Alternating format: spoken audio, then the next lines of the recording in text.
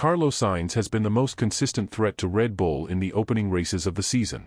But after finishing third behind the Red Bulls, Sainz doubts he will be able to beat Red Bull in a straight fight over the coming races.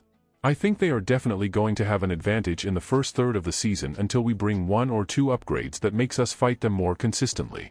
Sainz added, "It's my last year in Ferrari also, so nothing to lose and we will try everything to make it back."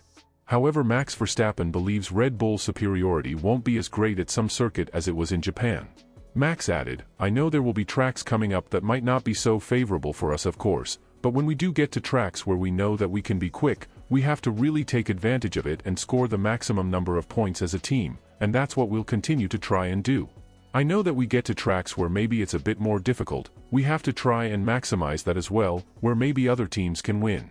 Although Max Verstappen finished over 20 seconds ahead of Red Bull's leading rival in Japan, all 9 other teams were closer to them over a single lap than they were last year in Suzuka.